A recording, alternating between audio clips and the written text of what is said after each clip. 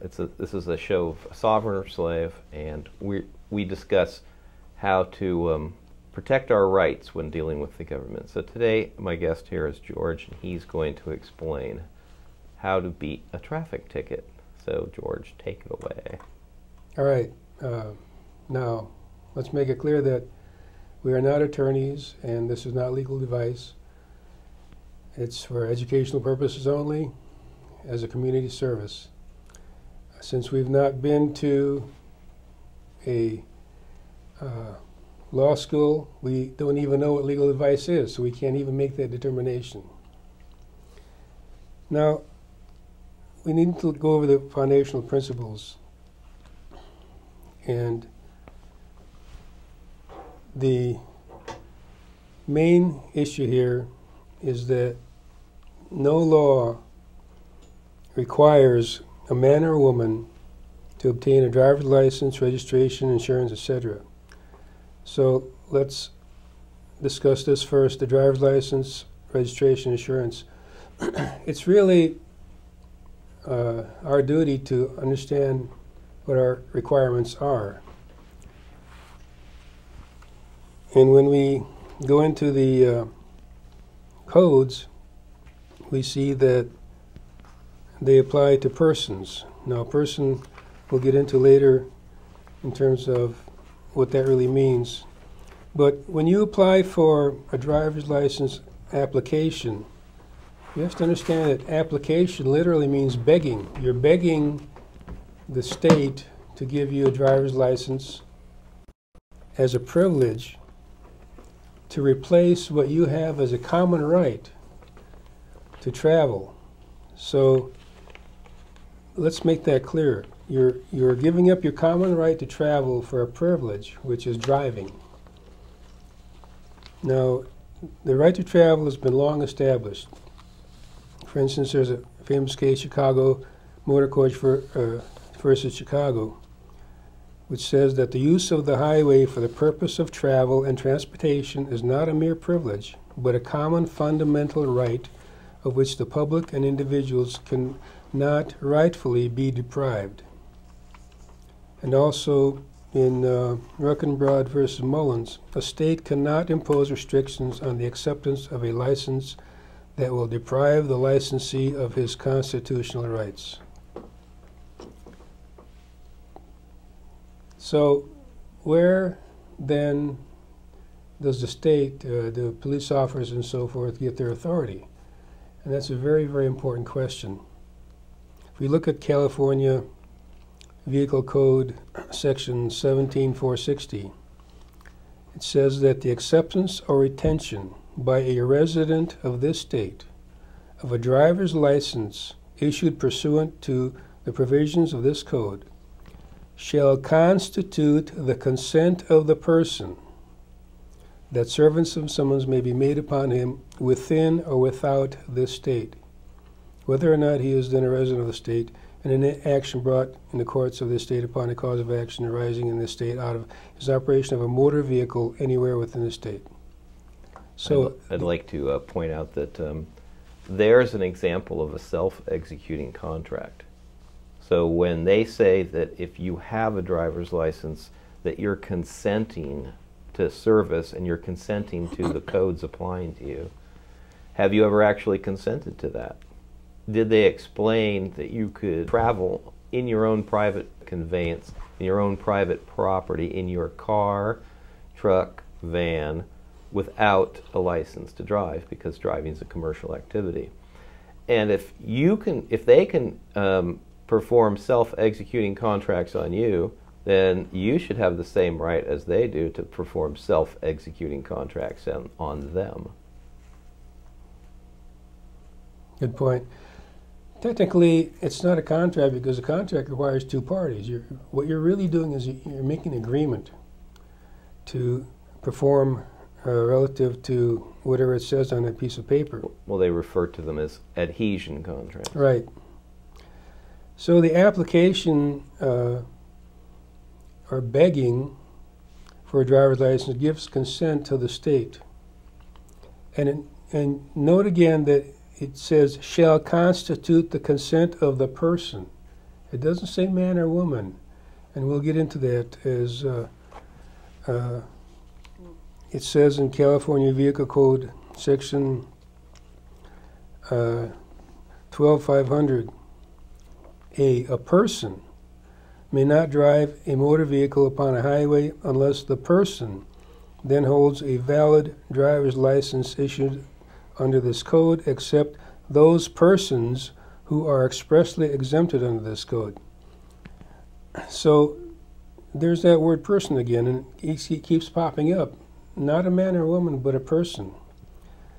But how is a driver defined? Because it's talking about driving and a driver's license. It's in California Vehicle Code section 305. Driver. A driver is a person who drives or is in actual physical control of a vehicle. Now that vehicle is another special word, and we have to understand that government doesn't do anything by accident. The laws and codes, statutes, rules, and regulations are very specific in what they're trying to communicate.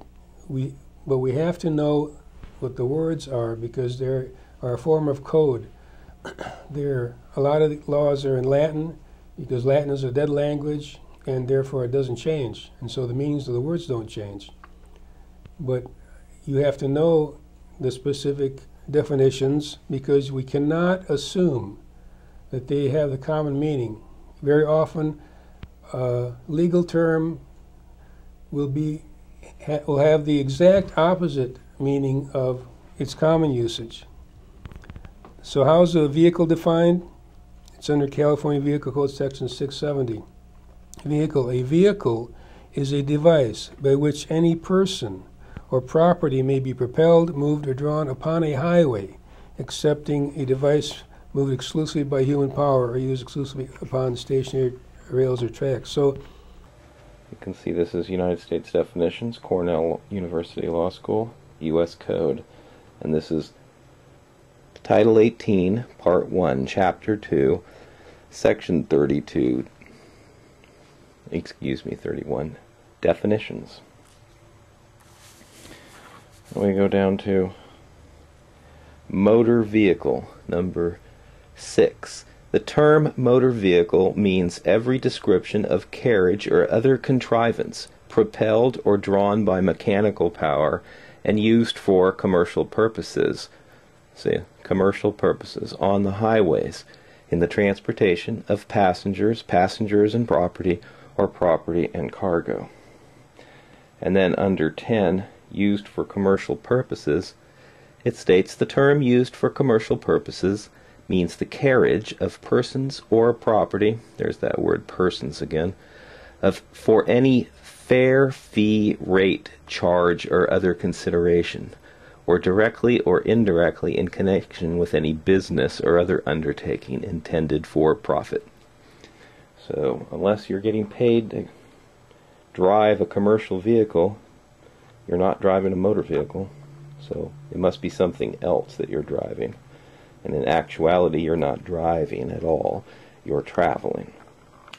Okay, this is right out of the 2008 California Vehicle Code, and you can see where definitions 15.2.10.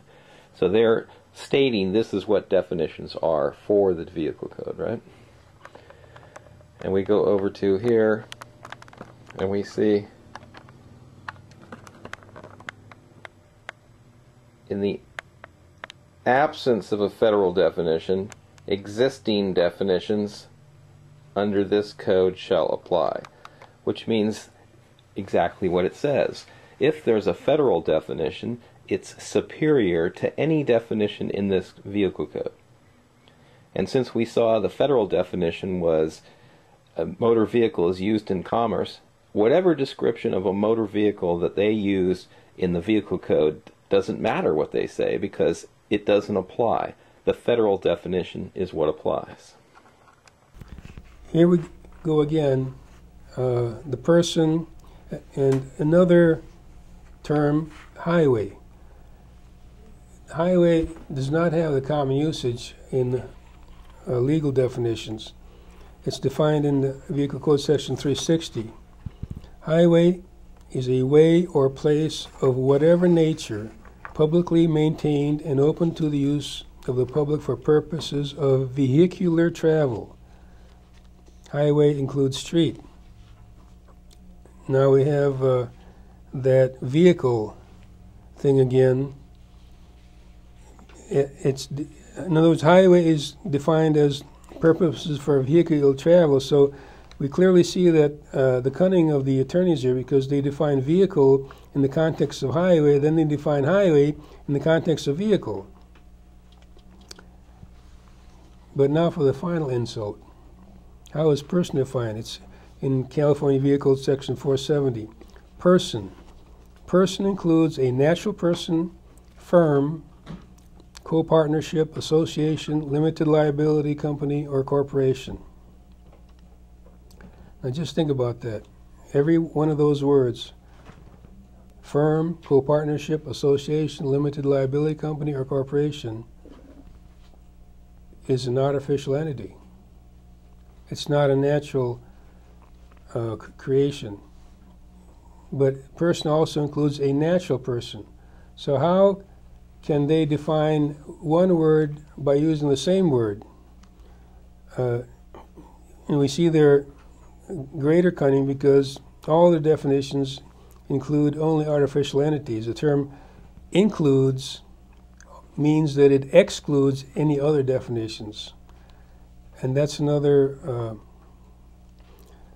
word of art that they use to think that it includes all these things plus other things, and it doesn't.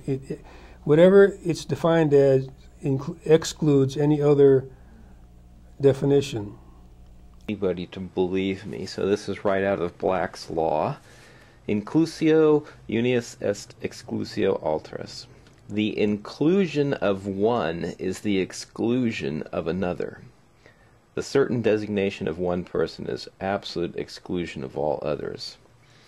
So when we say the word includes, only means the words that follow the words includes. Like if you said this room includes the chairs, then legally only the chairs would be what you're speaking about. Whereas we use the includes as in addition to. Like the room includes the chairs, you're not going to say the room doesn't have a table in it and doesn't have paintings on the walls and everything else. You're just going to say that in addition to everything else that's in the room, the chairs are in the room. But from a legal standpoint, it would only mean the chairs if you said includes the chairs. So let's not be fooled by the inclusion of the word natural person, because it is not valid to define a phrase using the same word. The new phrase only takes on the characteristics of the original word. Therefore, a person is an artificial entity. Now, are you an artificial entity? Therefore, are you required to have a driver's license, insurance, and registration? That's what it comes down to. So let's plan a strategy. We need to set up to challenge jurisdiction from the beginning, so that we need to show that there's no proof of agreement later in court. Now, a lot of you will already have a traffic issue, and so you'll want to get into the aspects of defeating it right away, but we need to cover this foundational thing first in order to understand what our rights are, because only then are we able to defend those rights properly. We plan our strategy. In this case, the next time it happens, or for those that don't have traffic issues right now, we need to, when we apply for the driver's license, we need to show a sign on the dotted line, without prejudice or without recourse. That means we're reserving our rights, because there's two forms of signature. One is called a general, and the other is called a special. A general signature is like a blank check. You allow your signature to mean that there's no restriction. So you accept everything, whatever the case, plus more, whatever they want to throw at you. A special signature reserves and is conditional. It reserves rights and conditions your acceptance as to what you're agreeing to.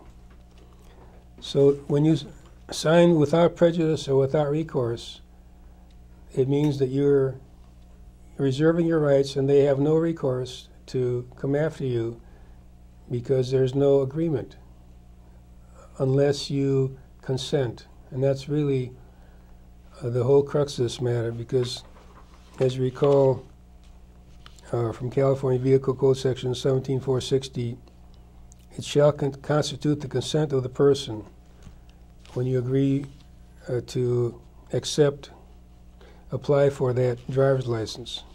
The signature line might be small, so if there's no room to write without prejudice or without recourse above your name, then just write without prejudice alone, without putting down your name.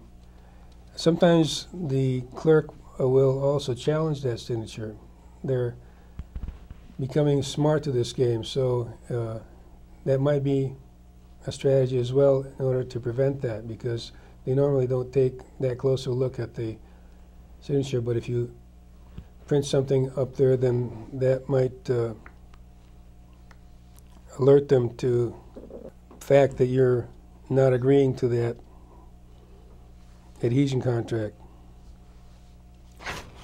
The officer or the judge or the prosecutor will often ask you about passengers or vehicle or highway, and if you answer to those questions, you're admitting that you are actually in commerce. So we have to be very careful how we answer the questions. Now, let's discuss the traffic stop. Here again, they rope us into agreeing, consenting. It's called tacit procuration. We have to understand the first principle, and that is that the officer that puts on his emergency lights and pulls you over is not a sworn peace officer. If you ask them, are you a sworn peace officer? They'll answer something like, I'm a highway patrol officer, or I'm a police officer. This is because they are not lawful, but only enforcement officers that enforce the corporate policy, the code of the private corporation known as the State of California, or the County of Sonoma, or the City of San Francisco, or whatever. So they're not lawful. They're legal, and we have to understand the distinction between those two terms. Legal basically means fraud. All legal process is fraudulent because it's not lawful. It's not according to the common law. They're writing codes, statutes, rules, and regulations. And that term itself, code, is interesting because it is in code. It's not open and clear. You have to have legal interpretation of the code. If it were all lawful, it would be very clear. It would be simple to understand. Even the average man on the street could understand it. But because it's legal jargon in a foreign language, it's actually a foreign language. But getting to the traffic stop, this is what you might say the original transaction. And it really is a transaction because it's in commerce. Remember that the officer is an enforcement officer. He enforces the code. Now, there's a lot of evidence that the State of California and the County of so forth and the City of so forth are private corporations, and we can present that at a different time, but at this point we'll just have to presume that that's correct.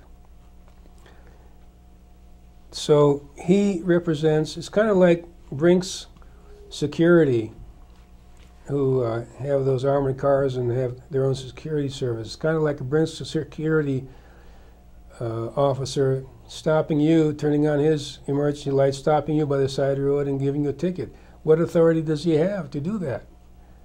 It's exactly the same case. What authority does any... He's got a gun. That's right. And you don't. Well, that's the crux of the matter, okay? And basically, we're under duress when we enter into these agreements, and that's another argument that we will go over later. But point being that the officer of a private company, whether it's called Brinks or whether it's called California Highway Patrol. California Highway Patrol, whatever, has no authority to make a claim upon you. That's exactly what they're doing. When they give you a ticket, it's a claim. It's a bill. What do they call those? A true bill in commerce? Yeah. Or a bill of exchange? Bill of attainder. Bill of attainder, yeah. Yes. And that's a special thing that has no lawful authority. It's all legal. A traffic stop is not an emergency, but when the officer turns on his lights, he creates an emergency, and that is strictly against the law. Most people don't understand that, and that alone can be challenged. Now, there's a very important maxim of law, and that is that he who asks the questions is in control. So you have to understand that we can never, ever answer the questions directly.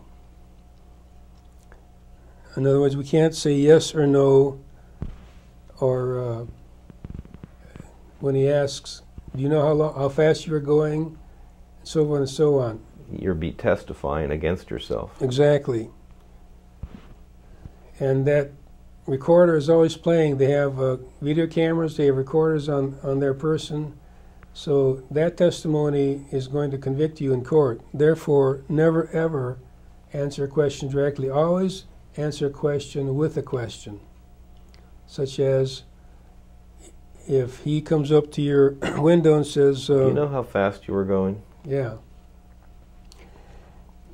Say, in the first place, you don't know him from Adam, okay? Him or her.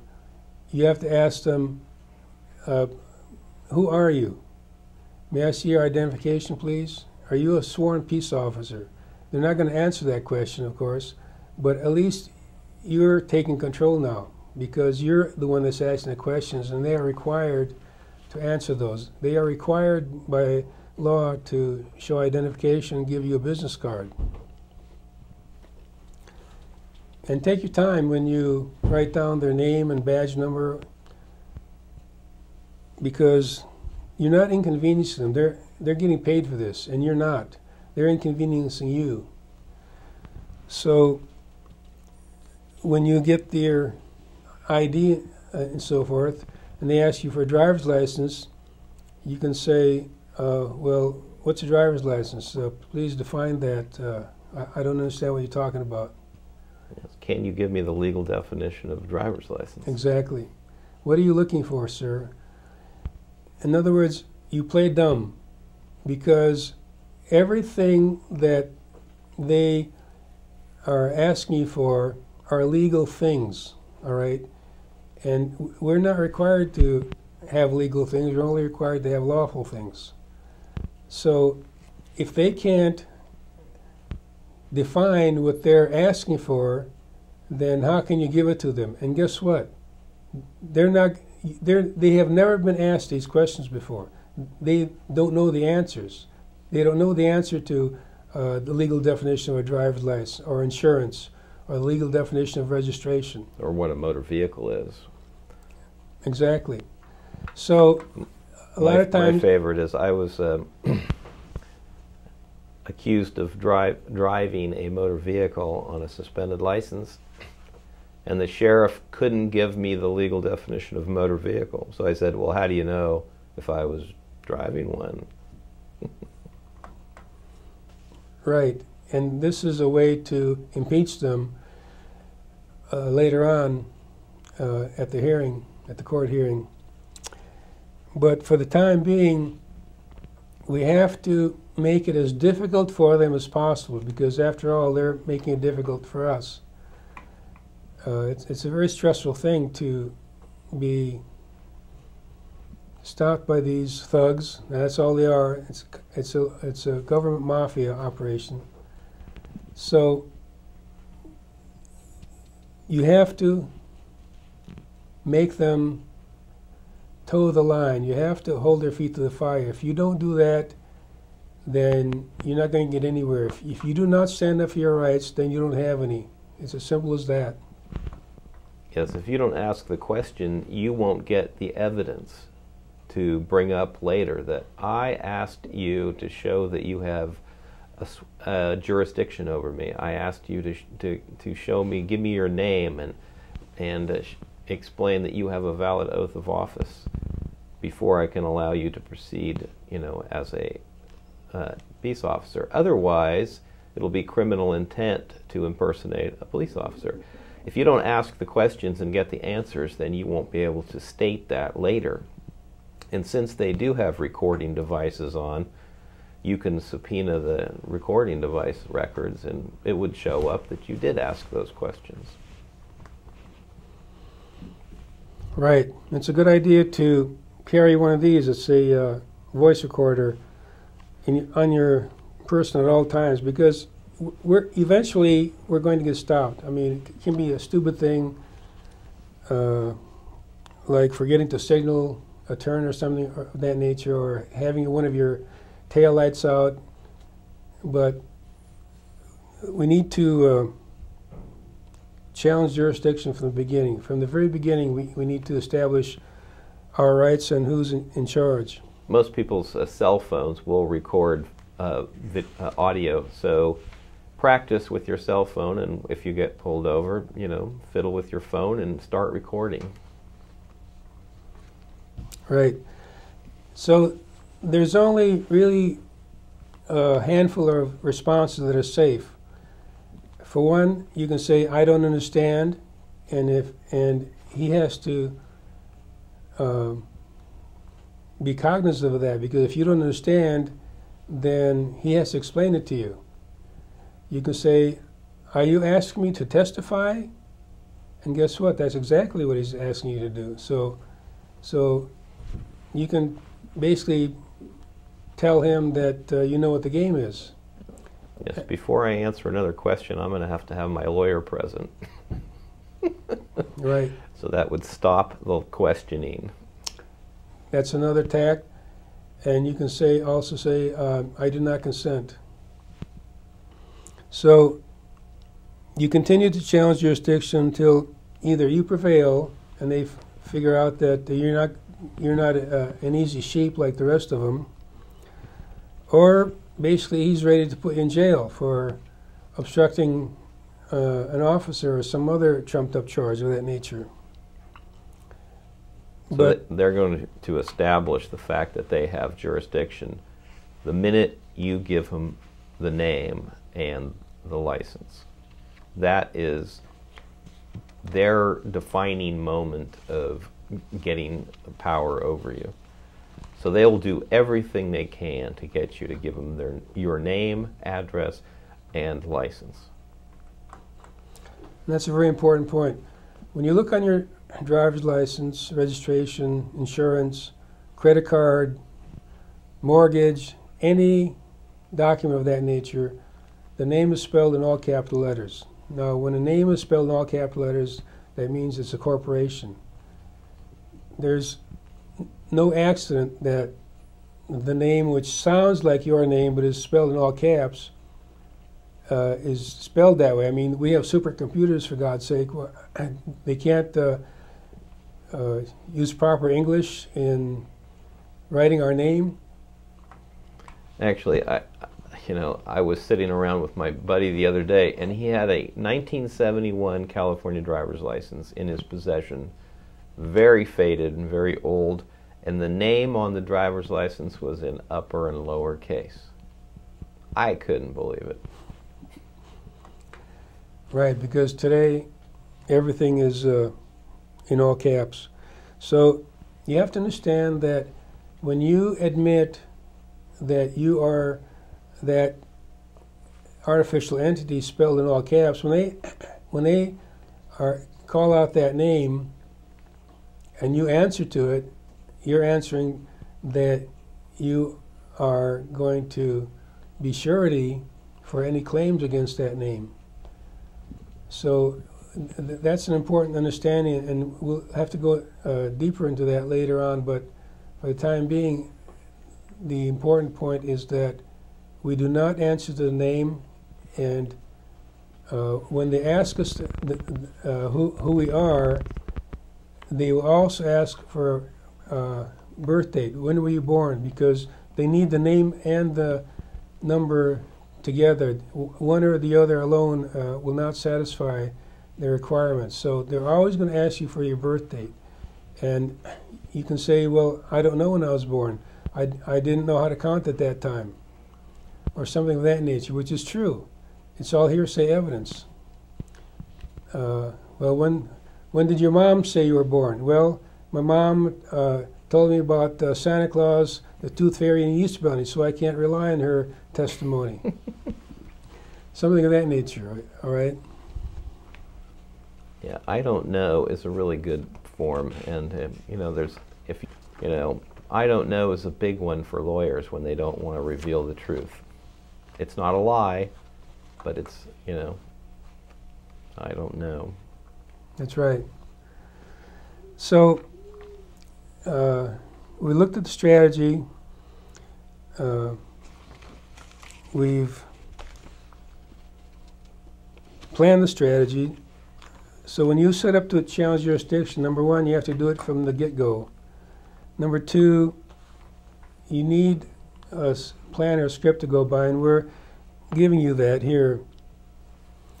And but when you do that, you have to practice it, because unless you do that with a friend or in front of a mirror, then yes, the rest of the situation is going to make you forget. If you don't do this role play for quite a bit of time until you quit saying the word vehicle every time role play partner talks to you, you won't get it right. All right. So in applying our strategy, we have to understand that we do not have to pull over on the shoulder of the freeway or some other busy and dangerous place. You can just keep going to a public parking lot, a gas station, or other safe place. Church parking lot is pretty nice because it's private property, and they have less jurisdiction on private property than they do on public places. Yeah. Say the word sanctuary. Yes, exactly. Or you can even return back to your house if you're, not too far away, and park in your drive. I have a friend of mine who told me that he's been on numerous slow speed chases. I had to laugh. And that's a very important point, because there have been instances when someone just kept going and going and going, and the officer finally got tired, turned off his light, and gave up the chase, because you're giving the officer an opportunity to go by you, especially if you slow down. So if it's an emergency, he should be going by you, right? But if he's stopping you, then where's the emergency? Has there been any one in danger? Has anyone's life or property been in danger? That's what constitutes an emergency. Now, when the officer demands that you give your driver's license, registration, insurance, as we said before, you respectfully demand, you don't ask, you respectfully demand, who are you? Please show me your identification. and keep repeating that request until they prove it. I had an instance once where the officer just kept barking at me. I mean, he was pretty insulting, and I caved because I didn't understand these principles before. So you have to keep repeating your respectful demand because they are required to give you ID. Otherwise, you're dealing with a complete total stranger. I mean, I could say, you know, I don't know who you are. I can get a monkey suit like that in any costume shop and a Tin Star and impersonate an officer. So please identify yourself. If there's a problem, just tell them to call their watch commander. He's going to know the rules better than they are.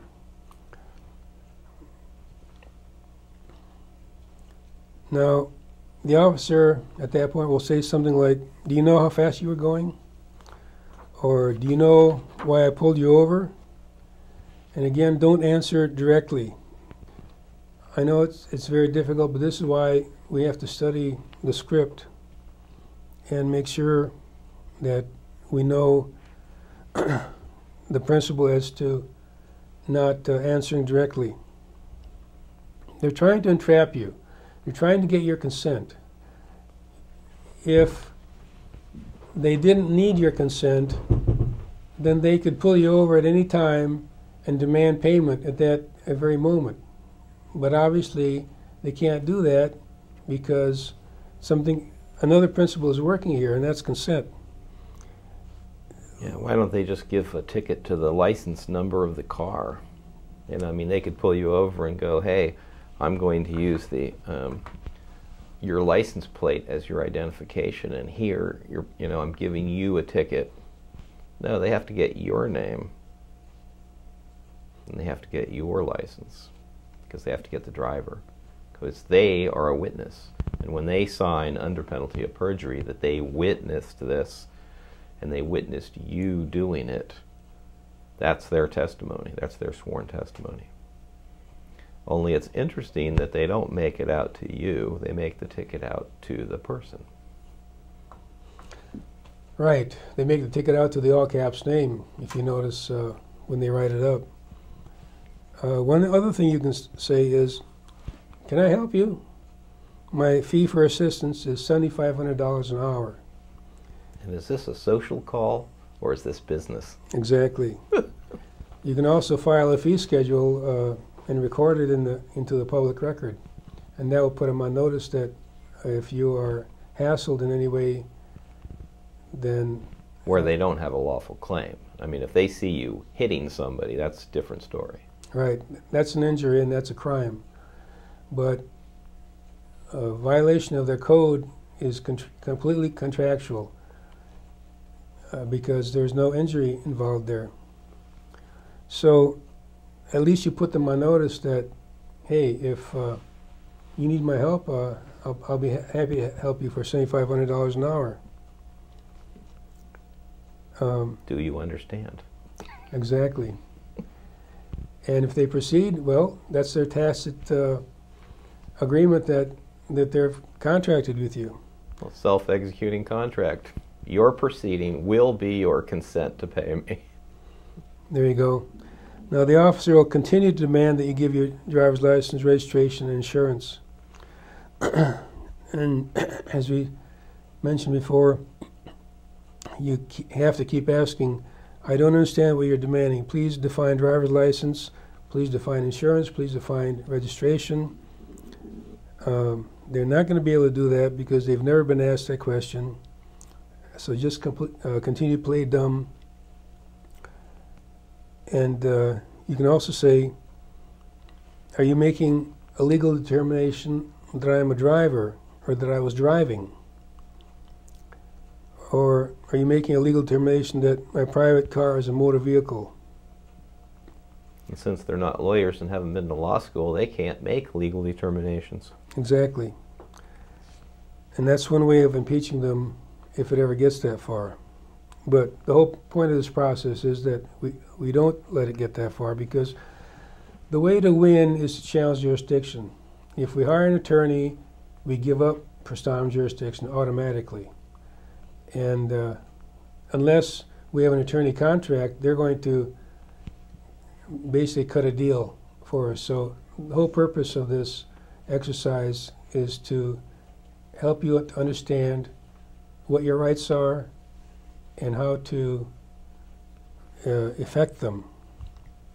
It depends on how far you want to test the officer's patience. But at some point they're going to call their watch commander if you've not demanded to do so first. Your choice will probably be either going to jail or giving them the information that they want. Now,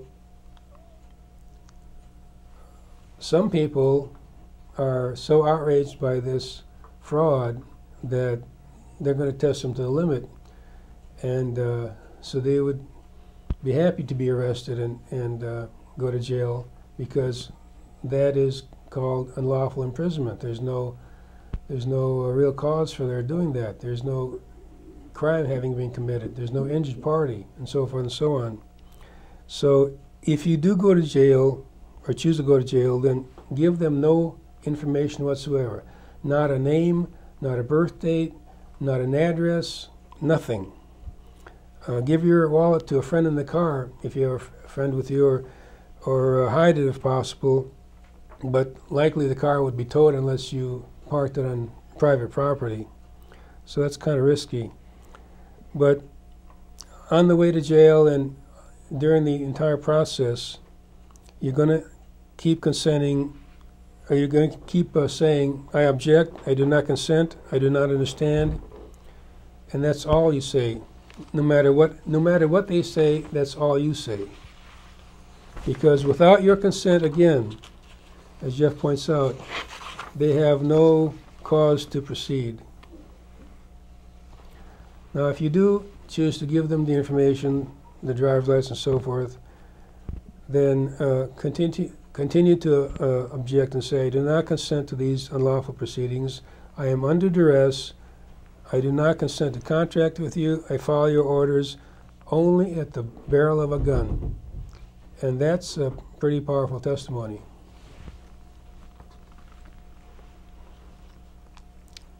And when the officer demands that you sign a ticket, always sign without recourse. That means they have no recourse to come after you. When you do that, then they have no case. Well, they usually don't give you much space to sign on the ticket because naturally they don't want any qualifiers on your signature, so they give you just enough space to sign your name. So what I've taken to doing is sign it like judges sign their name. You know that if you ever get a judge's signed order, you won't be able to read what their name is. You go to school, and in school they teach you to sign your name clearly and legibly, and you get in trouble if you can't read your name. That's because if you're a good slave, you have to identify yourself.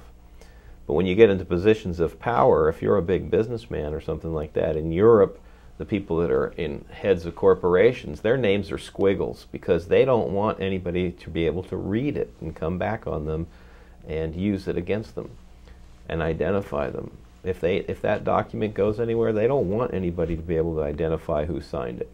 So you look at judge signatures and they're always squiggles. Start practicing signing your name with just your initials, you know, B-A-D, you know, and you draw it out a bunch of times. Your signature is whatever you say your signature is. That's it. If I say my signature is 3 dots, then that's what my signature is. Remember all the westerns where Whitey signed his name by just putting an X down there? Why do you think that X qualified as Whitey's signature? Because he said it did. And nobody else signs an X the way Whitey signs an X. So that's Whitey's signature. So start signing your name and make it smaller, you know, make it very small. And then on a traffic ticket, you can sign your very small name with just the words U/D. And the U/D is under duress.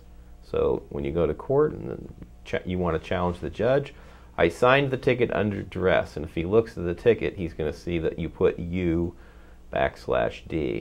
And he goes, well, that's not under duress. What do you think it stands for? Under development? What? My intention when I signed it was that the UD was for under duress. because I was under duress. All right. I don't know if we'll have enough time to get into the court, but just a quick review of court procedures. The foundational principles. Yep. We have to understand that they have to prove jurisdiction, just as the officer has to prove jurisdiction. To arrest you, they have to prove jurisdiction. They have to prove a crime. They have to present the real party in interest. They have to have valid oaths. They have to have valid charging instruments. And if there's no contract and you've signed your ticket the way properly and your driver's license properly, then there's no contract and they have no cause to proceed.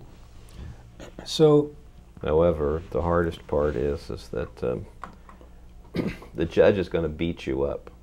I mean, he wants to take your money. Just look at him like he's a thief out to steal your money. He's not fair and impartial, and he's not there to mete out justice. He's there to take your money. So if you start challenging him, if you go to traffic court and you sit in there and you watch all morning, everybody will bow and scrape and lower their eyes, and they'll never challenge the judge. So he's not used to having somebody come in there and say, you know, I don't believe that I have a contract with you, Your Honor. Oh, you're going to challenge me? Okay, I'll show you who's really in control. Because they are masters at getting you to bow and scrape. And they're going to challenge you. They're going to threaten you. My friend was in court yesterday, and he said that when he stood up to be counsel for his friend, the judge asked him if he would like to be incarcerated today. Now that might seem kind of funny if it was casual conversation, but when the judge, who believes they have the power to have the bailiff throw you in jail, actually makes you an offer like that, it's obviously it's a question. It's not an, if you say one more word, I'm going to put you in jail for contempt of court. He didn't say it like that. But on the other hand, what he's doing is he's threatening you. And so if the judge threatens you like that, it's like, excuse me, Your Honor, are you threatening me? yes. So let's go over what we've learned today. Okay, what I've put up here is the timeline for the traffic ticket, and we're going to do a little recap of what we've discussed today. And so you can see in the first box, at the first point you could be at would be to file some kind of declaration of your status, you know, send DMV an affidavit and a self-executing contract, which would state something to the effect that, you know, I don't drive a motor vehicle, and here's the legal definition of what a motor vehicle is, and since I don't charge anybody for hauling their person, their passengers and cargo, then I don't drive a motor vehicle, and I don't believe there's any evidence to the contrary. In other words, if you have any evidence showing that I am driving a motor vehicle and I'm getting paid for it, bring it forward. Otherwise, we're going to have an agreement that I'm traveling in my private conveyance, and I am not required to have registration. I'm not required to have a driver's license, and I only have a driver's license and registration under threat and duress, because I don't really want to have to hassle with the police pulling me over and taking me to jail and all this, but it doesn't really apply to me. And then this self-executing contract is going to say something to the extent that if you don't rebut my affidavit within 30 days, it's going to be true, and I'm going to send you a notice of default and an estoppel that bars you from proceeding against me for being a driver of a driver's license. And here again, this is preparatory to entering these situations. As we mentioned, a lot of you already have a ticket, and so you're going to want to have the remedy right away, but we need to do this, all of us, in order to establish that we are not in commerce, that it's our private business, and that we're not participating in their scam. Yeah, this is preemptory. So you want to duck out of their control by sending paperwork in, proof of service, certified mail number, so you can prove this in court. And then, because they're claiming that they're in contract with you. So they're claiming that you need to have a motor vehicle license, and driving is a privilege. And driving is a privilege, but you're not asking for the privilege of making money by using the state highways. You're asking for your right to travel. Upon the common ways. And the common ways are defined very specifically, long-standing. We have the right of use of the common ways. And those are the public roads and so forth. And they're not highways, because highways is a statutory term, and we have to separate that. We have to separate statutory from common law. They're two entirely different worlds, two entirely different animals. Okay, so then you're going to establish your rights, your exclusive rights to your private property. Now, if you've bought a car and the bank is financing it, you don't have a right to claim that it's your private property. That's an interesting fact, but you've engaged in commerce and you have a loan on that vehicle, and therefore you can't claim it's your private property. But if you've paid cash and you own your car outright, it's your private property, and the thing that establishes your right to that and your claim to that is the bill of sale. So never throw your bill of sale away. The bill of sale is the superior title. The title that you get at the DMV is an inferior title and not as powerful as the bill of sale that you got when you purchased it. Actually, it's a certificate of title. Most people don't understand that when they register the car, that they give up their right to the car, to the ownership, and they get a privilege of use. That's why when you get the so-called title, it'll say at the top, certificate of title, which certifies that they have the title, the state has the title, and that's when whoever bought the car new sent the MCO, the Manufacturer Certificate of Origin, which is a real title to the car, and exchanged that common law right of property ownership for the privilege of use. Of course, I like to think that I can reestablish my private use by making them show that they have a claim, and they'll never step forward and say that your car is their car. I've never seen them be willing to step forward and sign their name to anything that says, no, no, that's our car. So the next thing that happens is you get stopped and issued a traffic ticket, and you have to establish facts that you'll use later. Your signature on the ticket should be qualified. And the facts that you'll use later are, officer, am I under arrest? If he says, no, you're not under arrest, oh good, I'm not under arrest. I'm glad we cleared that up. Because if you were under arrest, he would have to have a Fourth Amendment warrant for you, wouldn't he?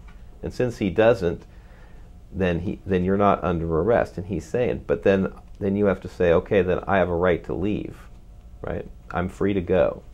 And if he says no, and he tries to say you're being detained, there is no law that allows him to detain you. So he's either arrested you or you're free to go. And if you ask him if he's arrested you and he says no, then technically you can leave. So you're going to get him to state that you are, you basically, if he's forcing you to stay there, then you're under arrest. And your rights change at that point. You also have to get the factual evidence of who he is. You have a right to demand his name, his badge number, his business card. And if he refuses to give you these things, then he's impersonating a peace officer. Wouldn't he be? And then when you sign your ticket, it has to be qualified, as George went into. All right. And these, like we say, are preemptory. So let's go over the outline again. Now, the other thing you can do, within 72 hours, you can send the ticket back, and you need to make 3 copies. You need to make a copy for the officer who gave it to you, and these are color copies, front and back. You need to make a copy for the court, and you need to make a copy for the prosecutor, who's usually the district attorney.